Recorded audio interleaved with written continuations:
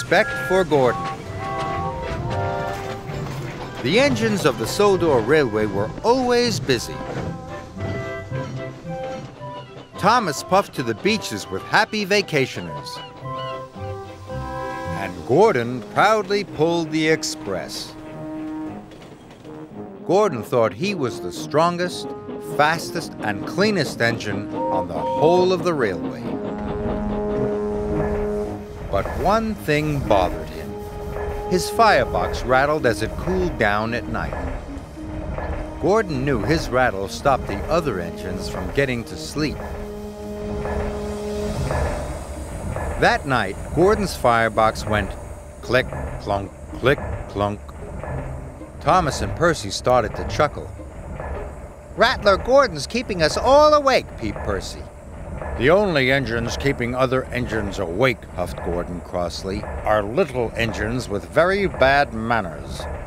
But secretly, he felt rather embarrassed. In the morning, Percy teased Gordon again. "Rattlebox is awake at last," he puffed out loud. Gordon ignored Percy. He did not like being called names. "I'm the strongest and the best," he told himself. "Strongest and best, strongest and best, cleanest and fastest, and pull the express." He wished the other engines would remember that. Later, Gordon pulled into Knapford Station. "Oh, look," laughed Emily. "Rattler Gordon's here. He's pulling the Click-Clunk Express." This made Gordon very cross indeed, especially because Diesel overheard. "I hope your Click-Clunk gets better soon," oiled Diesel. "See you later, Rattler." Gordon was very cross indeed. He decided it was time the other engines learned to treat him properly. So later, at the water tank, he pulled up ahead of James. James was surprised. At Knapford, Percy had brought Gordon's coaches into number 1 platform. "Off you go now, Percy," said Gordon. "Number 1 is my platform. Little engines shouldn't hang around." "You're a boastful, bossy, big blue boiler," Percy muttered to himself crossly. Later, Gordon told his friends to give a polite toot-toot whenever they saw him. "But why?" asked Thomas. He was very puzzled. "Because," huffed Gordon grandly, "I'm the strongest and the best." And he steamed away. "You can toot at him if you like," wheezed Emily, "but I'm not going to." Gordon steamed across the island. He felt very pleased with himself.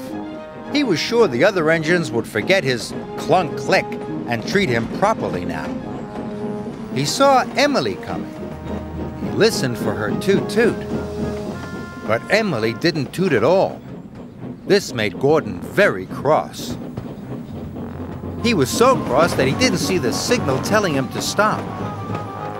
And he didn't see the goods train ahead until it was too late.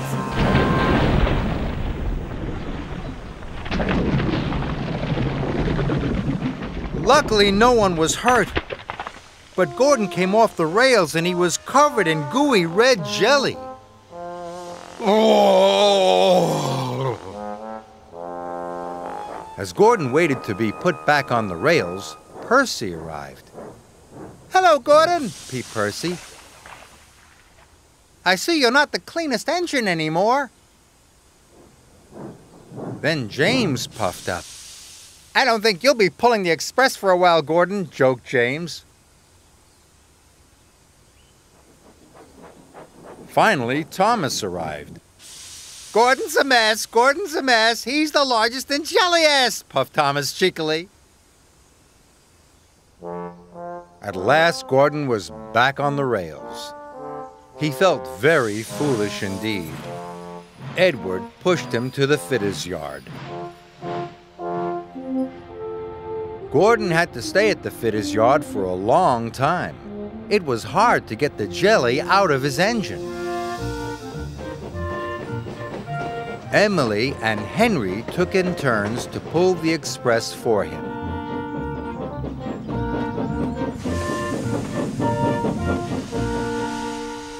One evening at Tidmouth's sheds, Henry huffed, "It's hard work pulling the express." "Yes," agreed Emily. "Gordon must be very strong to pull the express so fast." "I miss Gordon," peeped Percy. "I miss having his rattle to go to sleep by." Gordon knew the other engines were pulling the express for him. "Thank goodness for Emily and Henry," he thought. "I'm sure they're doing a very good job." Finally, Gordon was as good as new. The fitters had even managed to fix the rattle in his firebox. That evening, Gordon had something to say. "Is it about being fastest and the best?" teased James. "Not at all," puffed Gordon. "I know my rattle kept you awake at night, and I'm sorry. And I was also silly about the toot-toots. I realize now that engines toot-toot other engines because they work hard and deserve it, not because they ask for it." "But we think you do deserve it, Gordon," said Thomas, "because you work hard and you are a really useful engine." All the other engines agreed. Now all the engines greet each other with a cheerful toot-toot.